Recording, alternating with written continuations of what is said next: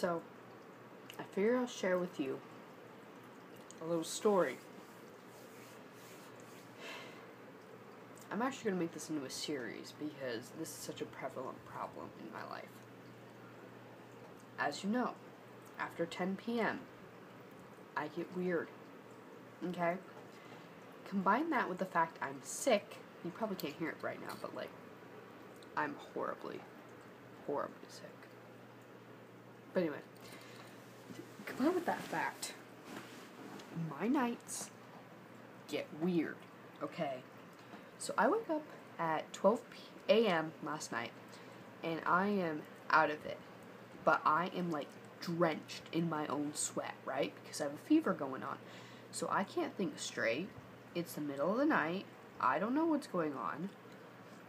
I just know that I'm out of water and I'm thirsty. Okay? So I go out into the kitchen and I'm like, you know what? I don't know why, but I want my cranberry juice. So I pour a thin of cranberry juice. And there's only like, you know how whenever you finish a gallon of milk, there's like that little smidge left and you're just like, oh, whatever, you drink from the gallon? I basically had one of those moments.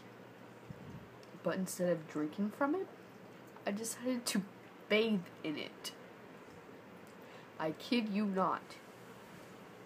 So, me, my delusional half-asleep self, who thinks I'm dreaming, I take this, unscrew the cap, and just pour it on my head. So, after that, I go take a freezing cold shower, and then I go limp back to bed. Alright, this morning I wake up, and I was 99% sure this was a dream, because there's no way I would ever do that in real life, right? No. What's the first thing that happens when I wake up and go to my mom? Oh, you know, sweetheart, there's like cranberry juice here on the floor. This I'm pretty sure it's from you. So if you can mop it, that'd be great. My parents have no idea what they were witness to. No idea. So I'm listening to her. In the back of my head, I'm like, that wasn't a dream. And I'm like, I don't even know. So, yeah, I bathed in cranberry juice, and in the morning I got to pick it up. And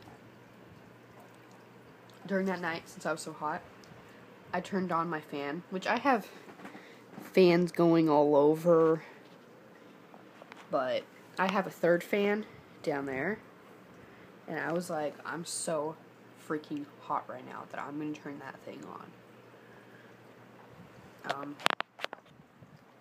I did that, and I woke up in the middle of the night screaming, stop it, and I thought that the fan was trying to eat me. So, I got up, middle of the night, screaming. First thing I did, see down there, that beautiful little power outlet, you see this one that's unplugged down yonder? This one? I did that because I was afraid the freaking fan was going to eat me. I'm turning this into a series.